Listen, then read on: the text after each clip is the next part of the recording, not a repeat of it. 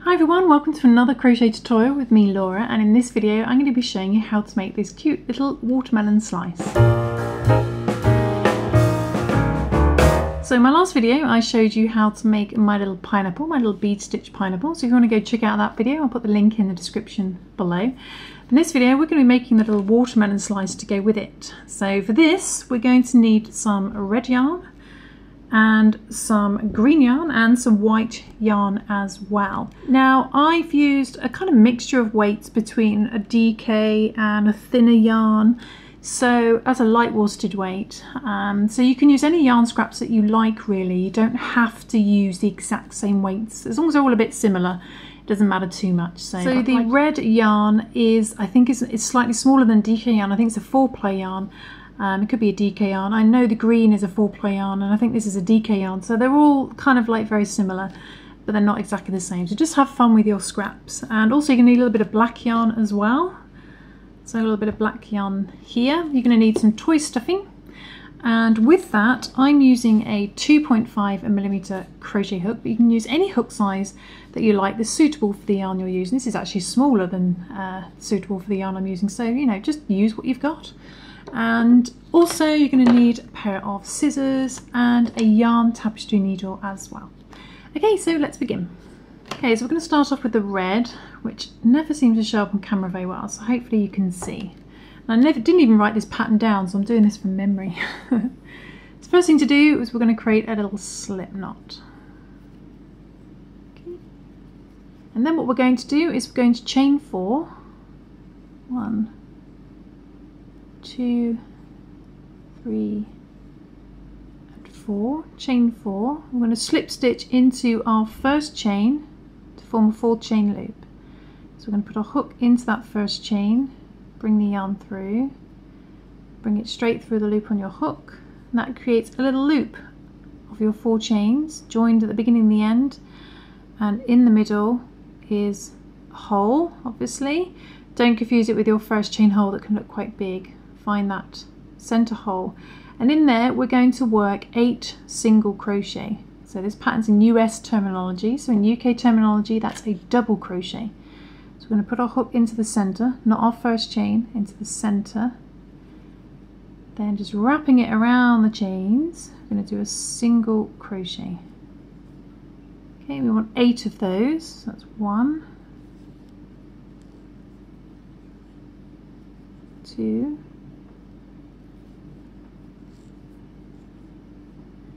3, 4,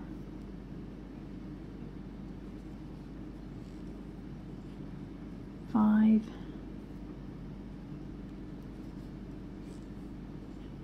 6, 7, and one more, 8. So we've got 8 single crochet in there. I'm just going to pull the tail end to bring in that hole. It does come in a little bit, even though it's not a magic loop. 2, 4, 6, 8.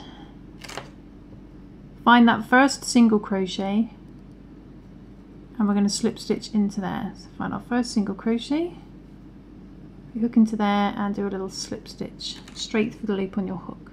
So at the end of that first round, you've got a stitch count of 8. Okay, then what we're going to do, we're going to do a little chain 1. Don't count that as a stitch. And going back into the same stitch you just slip stitched into, this one here, we're going to do 2 single crochet. So 1 and another one in the same stitch, 2. Okay. Then we're going to do 2 single crochet in each stitch around. So we'll do 2 single crochet in the next stitch. 1 and 2. We're going to do 2 single crochet in each stitch around. So 2, 2, 2, back to the beginning. So you've got a stitch count of 16. Okay, 16. So 2 single crochet in each stitch around. So 1 and 2 in the next stitch, 2 in the next stitch, so on and so forth.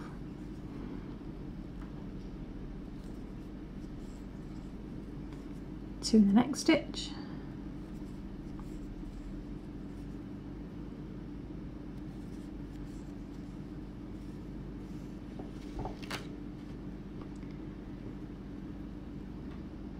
two in the next stitch,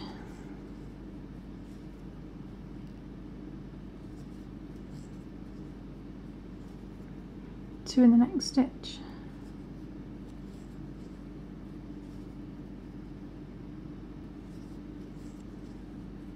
and 2 in the last stitch.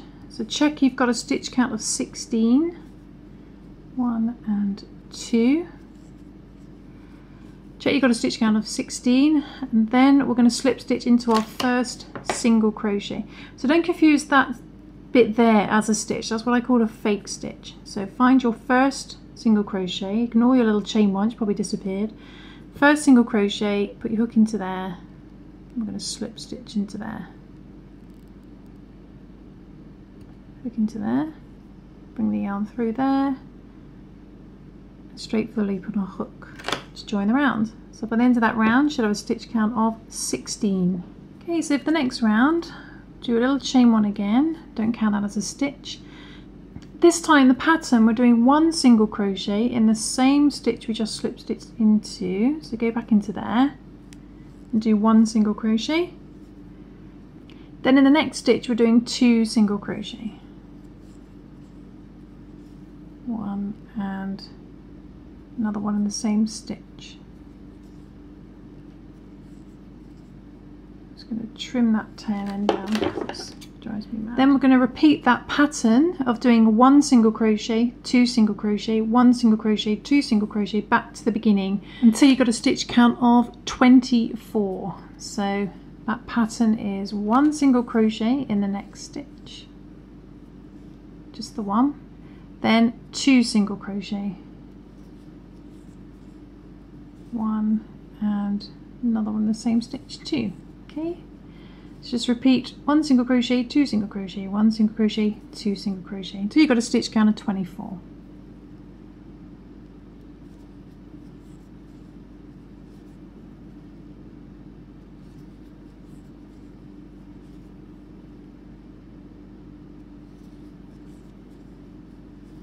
Okay, just going up to the last 2 stitches, finishing same pattern, 1 single crochet by itself, then 2 single crochet in the last stitch. So you should end on 2 single crochet, 1 and 2.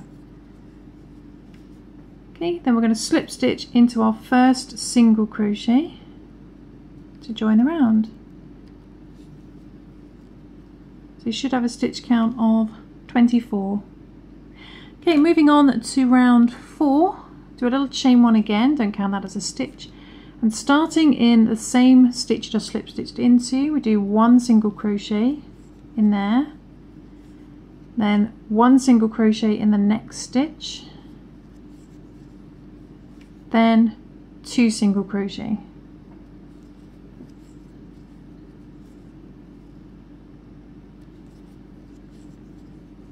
I'm going to repeat that pattern all the way around as well. So 1 single crochet, 1 single crochet, 2 single crochet, 1 single crochet, 1 single crochet, 2 single crochet, back to the beginning. You'll end on 2 single crochet and you should have a stitch count of 32.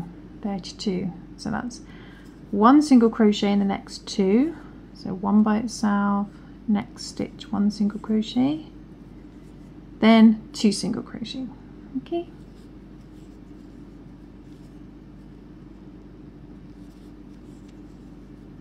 Just coming up to the last 3 stitches, same pattern, 1 single crochet in the next stitch, 1 single crochet in the next stitch, then 2 single crochet in the last stitch, 1 and on the same stitch, 2. Then we just slip stitch into our first single crochet, so ignore that chain which is probably tiny anyway and disappeared.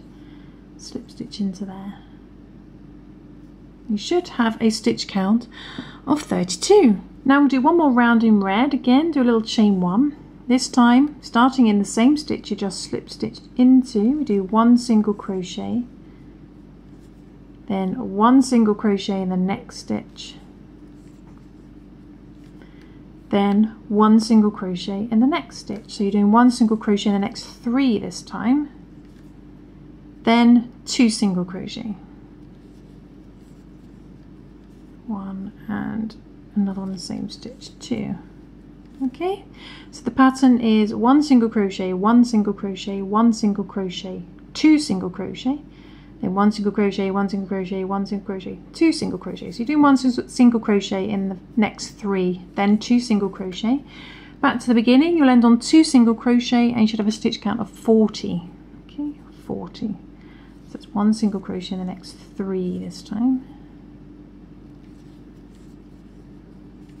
2, 3, then 2 single crochet.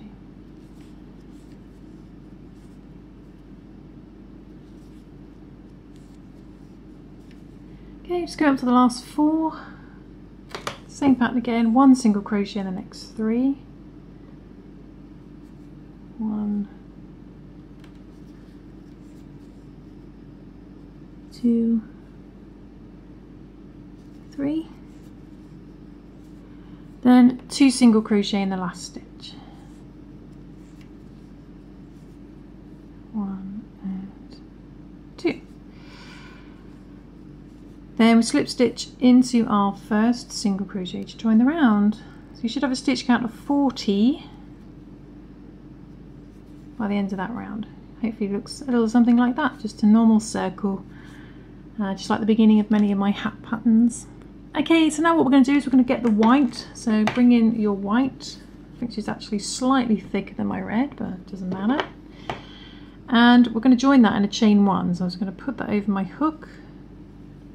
Bring that through the loop, pull the red nice and tight.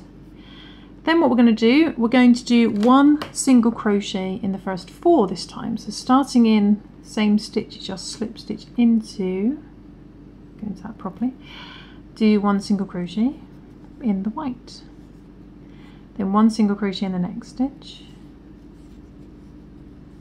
1 single crochet in the next stitch, 3, and 1 single crochet in the next stitch, 4. So we're doing 1 single crochet in the next 4 this time, then we do 2 single crochet,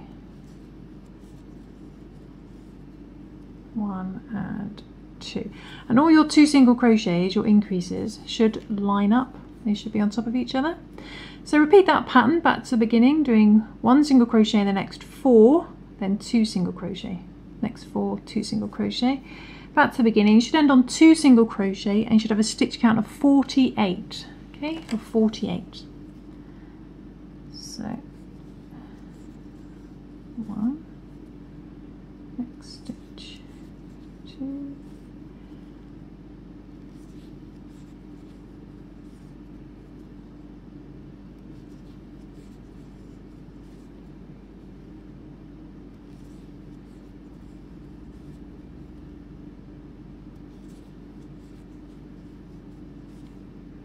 okay, so you should end on 2 single crochet, you should have a stitch count of 48, and then we're just going to slip stitch into our first single crochet to join the round.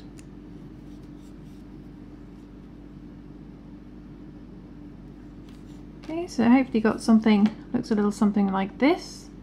Then what I'm going to do, I'm actually going to cut the, sorry it's a bit blurry, just going to cut the red, move that out of the way. Then I'm going to take these 2 tail ends, just tie them together. They're hidden on the inside, so we don't need to worry about sewing them in or anything. Just going to double knot them together. You can always trim those down if you want to. You can use that as stuffing as well. Okay, what we're going to do now, we're just going to pause there. We're just going to bring up a loop and we're going to take some black yarn. So just take a little short length of black yarn. Cut that off. And taking a yarn needle, I'm going to sew some little seeds. They're coming from the back, so this is going to be our back. We're just going to go round and do some little seed shapes. So I'm just going to go in to one of the stitches, just hold that there, and then just sewing up by 1 stitch to the row above. So just go up 1 stitch to about there. You've got a little seed, and we're going to do that all the way around both sides. So just place them wherever you fancy. Doesn't really matter where.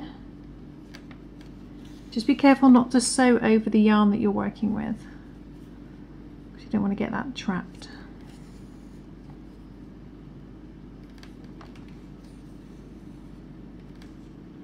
Okay, so I've done that all the way around, just a few little seeds. I'm going to turn that over, then I'm just going to tie the ends together.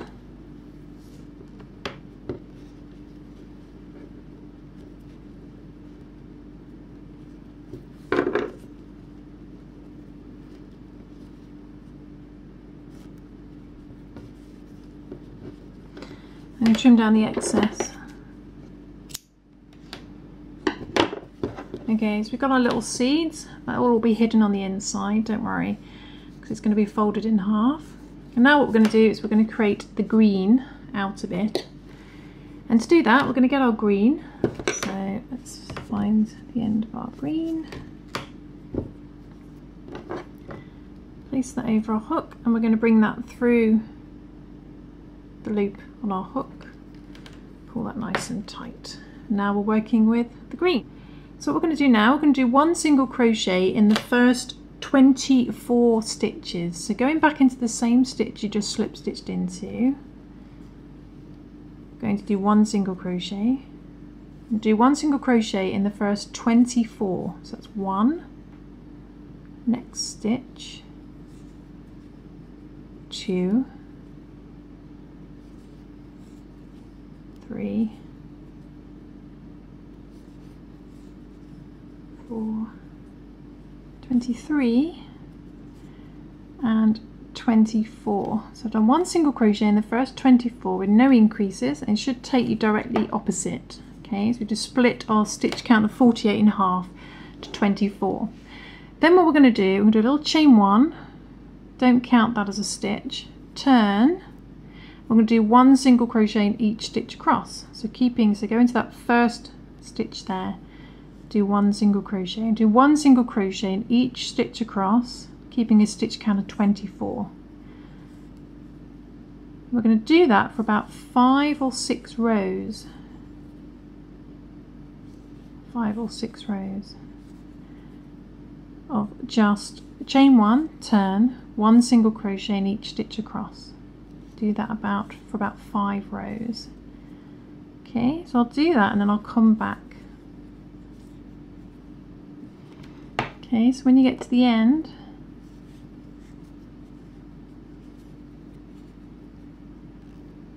just work into that last stitch. All you do is just chain 1, don't count as a stitch, turn, starting in that first stitch, do 1 single crochet in each stitch across, keeping a stitch count of 24. We're doing that for about 5 rows. This will be my 3rd one, so about 5 or 6 rows. You can actually, if you want to as well, you can change to a lighter green and you'll get the stripes that you see on watermelons as well. I don't have a lighter green, so I'm just doing mine in solid green, dark green. But you could create those stripy effect you get on watermelons by doing this if you wanted to. So I shall do that and then I shall come back. So we want about, in total, probably about 6 rows. Okay, so I'm just coming up to the end of the last row. I've done 5 rows, 6 in total. You can do as many or as little as you like, really. And what we need to do is then make sure it's folded this way, so all our tail ends are hidden on the inside. I'm going to cut the white yarn. Maybe I've got blunt scissors. Cut the white yarn, and then what we're going to do is we are going to single crochet the end together. Now we don't have proper stitches down this end, so what we're going to do, we're just going to go into some gaps that we've got, bring the yarn through, stop, I'm just going to another gap, bring the yarn through, next gap, and one more time maybe even one more time. So about 5 times, just gone into the lots of little gaps. I've actually got 6 loops. Then we just yarn over, and I'm going to pull through all those loops, and that just brings the end of our green in like that. Then what I'm going to do is I'm going to do a little chain 1. Don't count that as a stitch. Chain 1 and turn. We're going to put our hook into the first stitch. Now we're going to skip the very first stitch because that was our single crochet together. So go into the second stitch. Okay, then we're going to find the first stitch that we left on this side. So that one there has been worked into. So we need to find the next stitch, which is going to be that one there. We're going to bring the yarn through there, through the green and through the loop on our hook to do a slip stitch. Okay, we're going to do that all the way across. So we're going to go into the next stitch on the green, then find the next stitch on the white, bring the yarn through both stitches, then straight for the loop on your hook. So we're slip stitching these sides together. So we're going to do that all the way across. I'm going to stop near the end so we can stuff it. Okay. So into the next stitch on the green, next stitch on the white, bring the yarn through both and for the loop on your hook. And do that until you're almost at the end.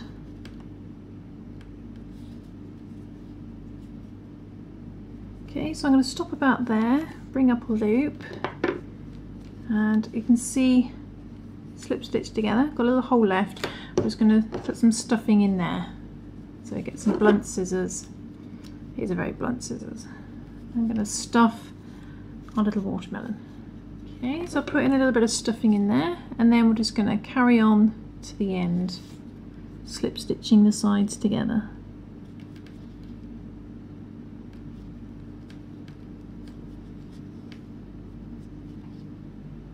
Okay, so going into the last stitch on the side, so last stitch on there, and you will notice we've got this flat bit at the end. So we're going to do the same thing what we did this end. We're going to go into some gaps, just onto the green, as neatly as you can, bring the yarn through, stop, go into another gap, bring the yarn through, into another gap, bring the yarn through, and maybe once more, but this time go into the white as well if you can, and bring the yarn through, yarn over, pull through all the loops.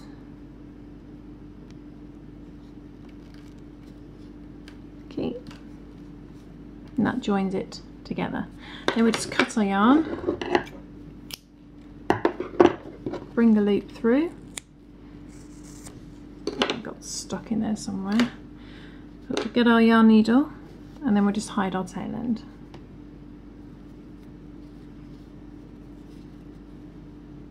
So let's go to neaten that off a little bit more with a bit of sewing. Maybe stuffing around. Then I'm going to hide the tail end, sewing through the green again, maybe one more time.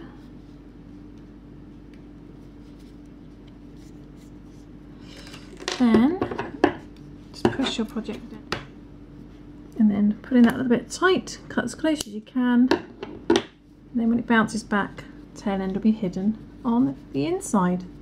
So there we go, just move your stuffing around, make sure it's folded in half, and there is your little watermelon slice to go along with your other watermelon slice.